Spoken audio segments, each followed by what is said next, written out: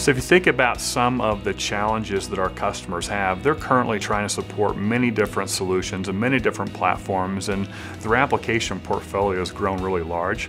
So one of the things that we try to do is to try to bring that application portfolio down to size through our accelerators, really around commodity contract management. So that could be producer payroll, grower accounting, advanced lot trace, advanced trade promotion, really solutions that are very unique and specialized for the needs of our food customers. We really help a lot of different kinds of food and beverage clients, whether that be dairy companies, protein companies, produce companies. And I think RSM has the ability to go in and help them solve issues and provide solutions and not just implement technology.